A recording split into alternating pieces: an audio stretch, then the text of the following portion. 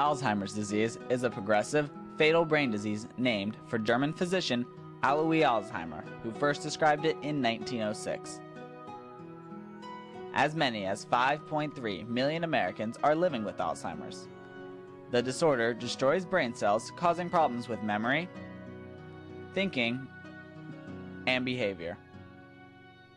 Severe enough to affect work, lifelong hobbies, and social life. Alzheimer's gets much worse over time.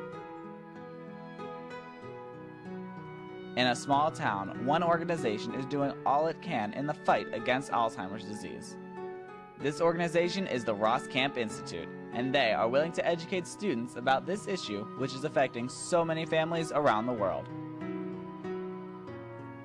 Understanding the complexity of this process is a challenging task, but being able to see it in action helps. The amyloid precursor protein in the phospholipid bilayer of cells in the brain is cut in two places by enzymes called beta secretase and gamma secretase. This protein segment is called beta amyloid.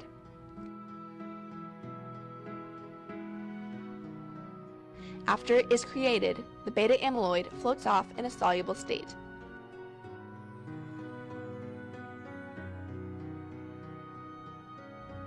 In Alzheimer's disease, it builds up in the brain and aggregates with other amyloid beta proteins, coming out of solution and forming insoluble plaques. These insoluble protein plaques increase in size as more beta amyloid is deposited, and this leads to the neurons in the brain dying.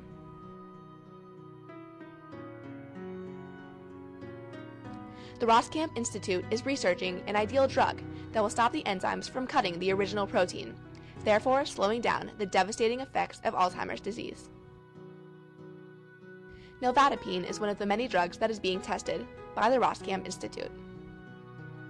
There is no cure for Alzheimer's yet, but there is hope on the horizon through cutting-edge research by scientists like those working around the clock at the Roskamp Institute.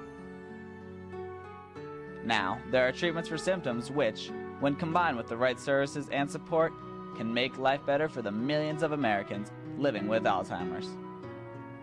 There is an accelerating worldwide effort underway to find better ways to treat the disease, delay its onset, or prevent it from developing.